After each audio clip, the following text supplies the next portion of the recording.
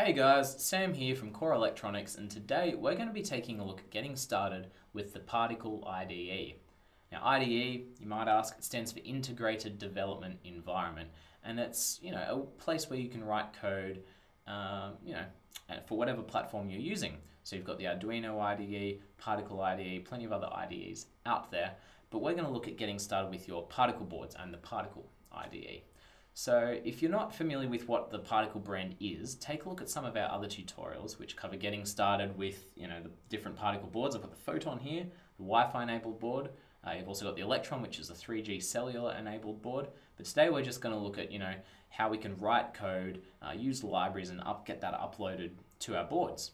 So the first thing we want to do is, if you haven't already, go to particle.io and make a new account. And you'll use that for claiming your devices, using the IDE, etc. But once you've done that, go to build.particle.io, and this is the IDE section of the website, and it's going to load up. So log in if you haven't already. And we're going to take a look at the main components of the IDE. So sort of broken up into three sections. You've got this, this section here, which is where you write your code, you view it, you edit it. You've got compilation messages that will come up. You've got this little message section down here, and then you've got the menu area. So this is where the different kind of options and settings for whatever tab you're on will be displayed. So I can make a new app. I can look at existing apps that I've made. That's in the code tab. Now this third section here is the menu tab, panel, whatever you like to call it, and it just controls what's been displayed in this panel here. So next up we've got the libraries section. So Particle libraries are community driven, so people can upload their own libraries and they'll be put on to the Particle IDE here, and you can actually see how many people are using them to get a bit of an idea of whether they're popular, whether they're going to work, whether they're tested or not, so you're not just going completely blind. And the awesome thing is they've made it so easy to get started. If you've ever used Arduino, you're going to feel right at home here because it's based around the same software abstraction called wiring. So you'll notice that you've got the very familiar void setup, void loop all here, and that's because that's how wiring works. It's really easy to get started. And if you've never used anything before, you'll find it just as easy to get started. So that's the library, so we can go in, say we wanted to add a NeoPixel library one, and it's going to tell us whether the examples are compatible with the type of board we're using, whether they work. So we've got Core, which is an older kind of board, the P1, which is actually the module here. You can get that by itself to make your own boards. The Photon and the Electron, they're all compatible with the examples. They work straight out of the box. So that's fantastic. Now we can use it in the example, we can modify it however we want. So that's the library section. You've got the docs, which will take you to the reference section. So I think it's docs.particle.io. And that's where you've got your data sheets, you've got information about the firmware, the boards, cloud functions, all that kind of thing, the information section. Next up we've got devices. So this is where you can view and monitor your different devices. So I've got a few photons, a couple of electrons. I like to give them Australian names, just helps me identify which one they are. And that star is which one you're targeting with your code. So actually none of my photons are online at the moment. So if I tried to upload code to them, I'd get an error message, but we'll get to that in a second. You can view the device ID and the firmware version that it's on here. Now we've got the console. So we've covered the console in a previous tutorial. Check out our getting started with the Particle Cloud, go into it in a bit more depth there. And then we've got settings, which is your account settings, your access tokens. You can reset that, change your password, etc., etc.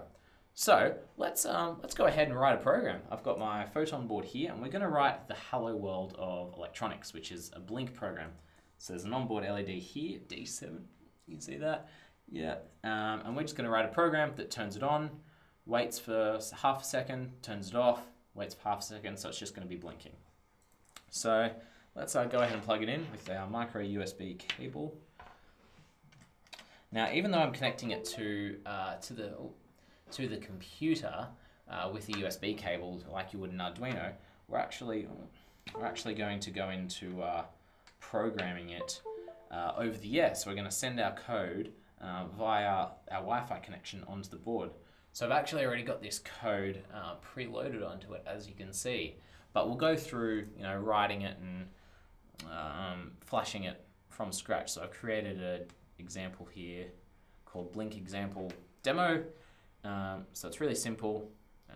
We're just declaring the pin D7 as an output, then setting that pin high for waiting for a second, then setting it low, then waiting for a second, and we're looping that in our main loop. There. Now if we want to upload this, you've got three little buttons up the top here. You've got Save, which saves your code that you're working on. Funny that. You've got Verify, which is going to try and compile your code. Now what this means is it takes the really easy to read C++ code here, which is, the Particle IDE is based around C++ with the wiring abstraction, and it compiles it. It turns it into a type of code that's a lot easier for our little computer brain in here to understand. And it pretty much checks that your syntax is, correct, you're not using invalid functions. So if we go verify, you can see down the bottom here it's compiling and it's verified. And that means there were no errors. It might, there still might, not work as intended, but at least, it's a valid code. So if we delete this semicolon here and try and verify it, it's going to attempt to do it and then let us know there's an error. So, error, it expected that semicolon here. So we'll go ahead, add that in, and re-verify it, and it'll be all good. Now the third button we've got here, yep, code verified, great work. The third button here is flash, and this is where we obviously flash that code to the photon board.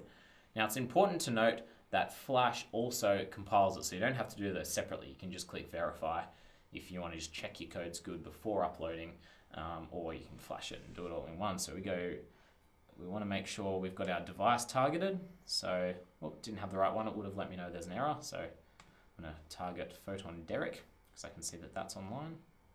And I'm going to go back to our code tab. You don't really need to. I'm going to go flash. And now this is going to go through and compile it. And in a minute, you'll see the board reset. There we go. So it's going through the reset process there, connecting to the cloud here, and it's running the code, which is awesome. Now, that's the photon, and it's flashing it over the air via Wi-Fi. You can flash it locally, so using the USB cable over USB or serial, using the command line interface. We go into that in the Getting Started with Electron tutorial, so check that out. But if I do go, I select the Electron here and go flash, it's going to bring up this message here, letting you know that you're trying to flash to an Electron. It's going to use up some of that precious data because it's a 3G board. Do you want to go ahead, essentially? Which is really handy in case you don't want to accidentally chew through that data, not realizing. You can flash it over the air with the Electron, but generally it's better just to do it via serial. So check that tutorial out if you're interested in that. And yeah, that's pretty much the IDE in a nutshell. We've just written our first program, created an application. It's on our board now. And that's, all the features of the IDE. It's really simple and really intuitive, but it's also really powerful. It's got a great user interface, really sleek design that fits in well with the Particle brand. So go on there, build.particle.io. Check it out for yourself. Get some projects going with either the Particle or the Electron boards. And yeah, check out some of our other tutorials for getting started with different technologies and expansions and things like that. And yeah, that's all for now, guys. Have a great day. See ya.